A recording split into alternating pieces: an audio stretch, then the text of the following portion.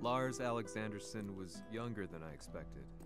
When Lee described him to me, of how he'd escaped, divided the Tekken force, and formed a rebel army,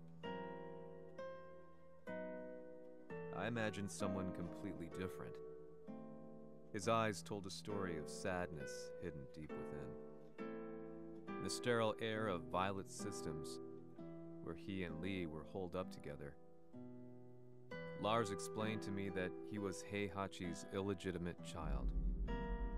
Heihachi had fathered him to cast aside all doubt that he had the devil gene in his blood. Lars existed solely for that purpose. I could barely contain my excitement at not only meeting a blood relative, but also at learning this revelation. While Lars and Lee conversed, I overheard something that shocked me. Jin Kazama had been found. Jin Kazama, Kazuya's son and Heihachi's grandson. The hatred I had held deep inside surged through my veins like a tidal wave. Jin had put the wheels in motion that led to me losing everything. Then, as if finally putting his feelings into words, Lars muttered,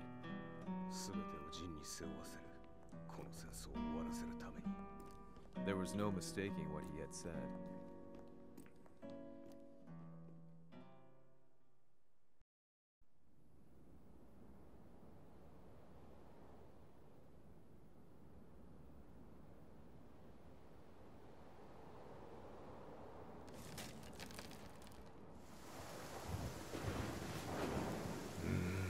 やはりいくら考えても覚えがない。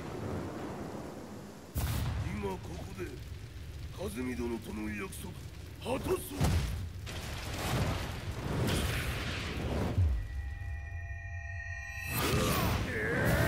豪輝というあの男、なぜ和美のことを。豪輝と名乗った男の行方は現在追跡中です。奴はわしと和也を殺めると言っておった。必ず和也のもとへ向かうはずだ。ところでジンはどうなった？それが部隊は全滅した模様です。全滅じゃと？はっ、所詮その程度だったということか。大きなる者が現れ和也のもとへ向かう。そして陣の線が断たれた。なるほど。これは面白い筋書きができそうじゃ。今すぐ全世界にわしが死んだという情報を流せ。大会も中止じゃ。